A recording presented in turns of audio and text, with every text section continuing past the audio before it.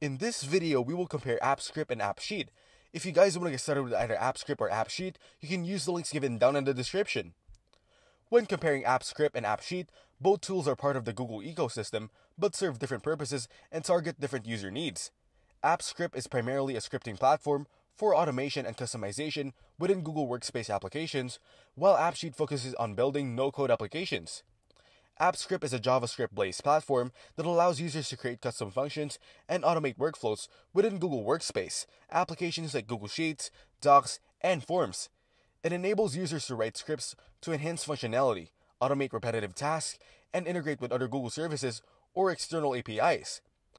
Key features include easy access to Google services, a built-in code editor, and the ability to deploy web apps.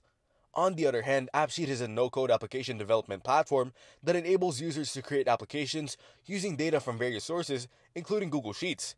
Its intuitive interface allows users to build apps without needing programming skills. AppSheet offers features like real-time collaboration, automated workflows, and offline access, making it suitable for creating data-driven applications quickly and efficiently. AppSheet offers several pricing plans, including a starter plan at $5, a core plan at $10, and an Enterprise Plus plan at $20. Each plan provides different features and capabilities to cater to various business needs.